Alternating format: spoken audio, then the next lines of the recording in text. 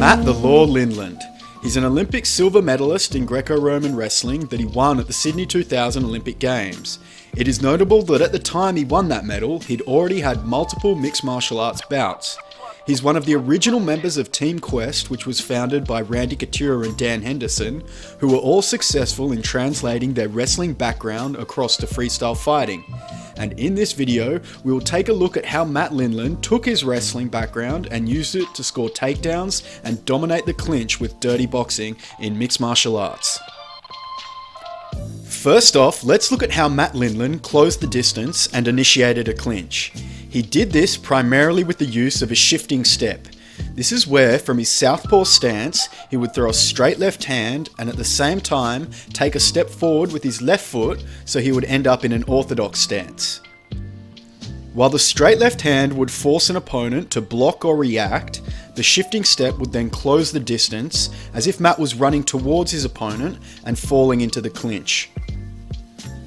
Now, while throwing a single shot with the shifting step can be seen as a rudimentary attack, the shift is still used today to close the distance, but we will more likely see it being worked into larger combinations and with kicks.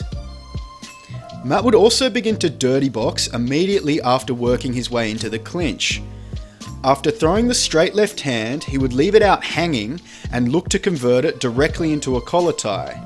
And then he would begin to throw uppercuts and hooks with his right hand.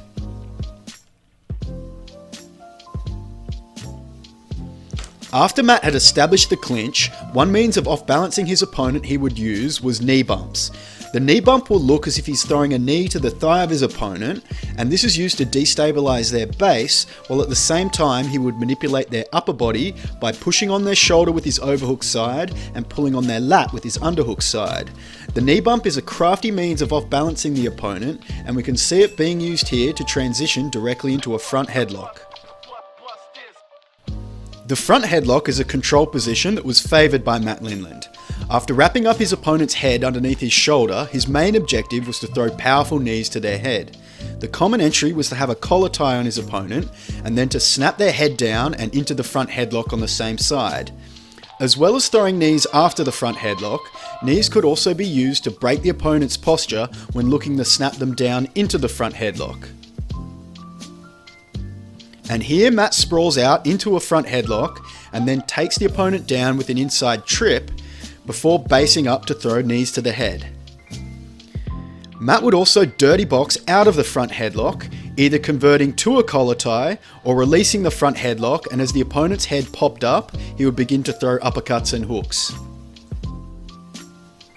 When pressed against the fence, Matt would combine the knee bump and front headlock with pummeling and punching to shape his dirty boxing style, mixing them together to off-balance and keep the opponent defending his punches, along with the threat of knees and a takedown.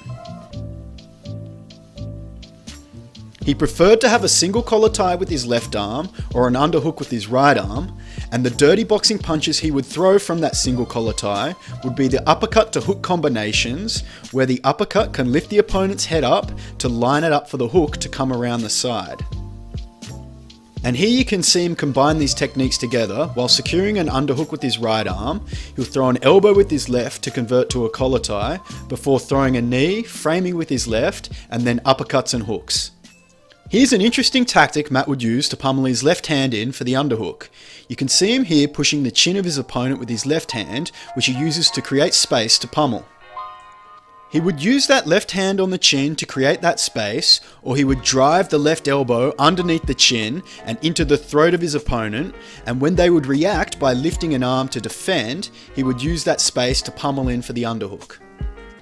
Here he has joined his hands together to reinforce his grip, while driving his elbow into the jaw of his opponent before bouncing it off for a short elbow and securing the underhook.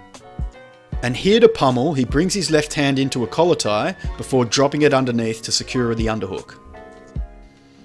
He would also use his left arm to throw short elbows at the opponent, and after they had connected, he had the option to leave the elbow there, driving it into the throat and chin of his opponent to gain a reaction for the underhook.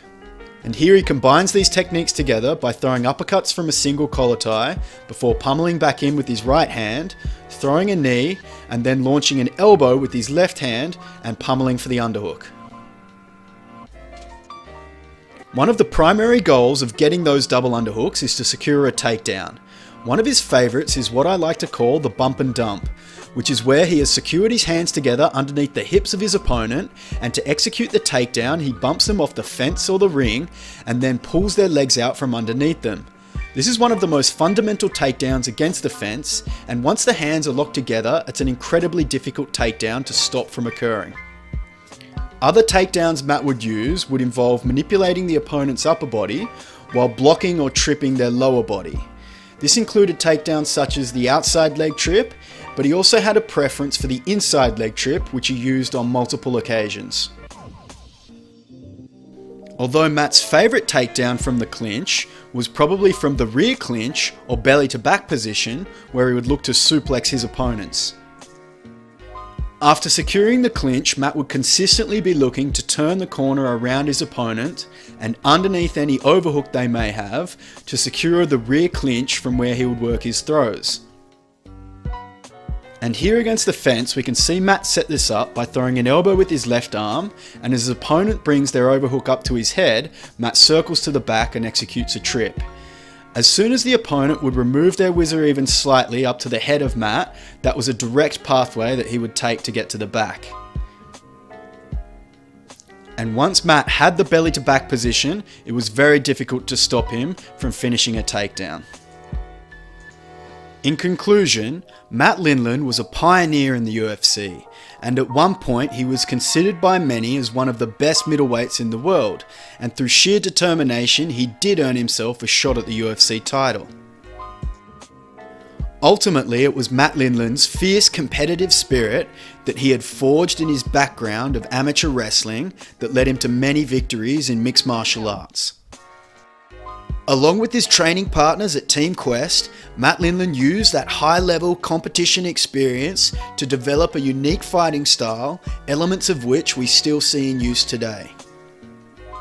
And that concludes this breakdown on the dirty boxing techniques and MMA wrestling of Matt Lindland. If you enjoyed the video, please like and share it and comment down below. Subscribe if you haven't already, and check out my website at sonnybrown.net and follow me on Twitter at sonnybrown. Thank you.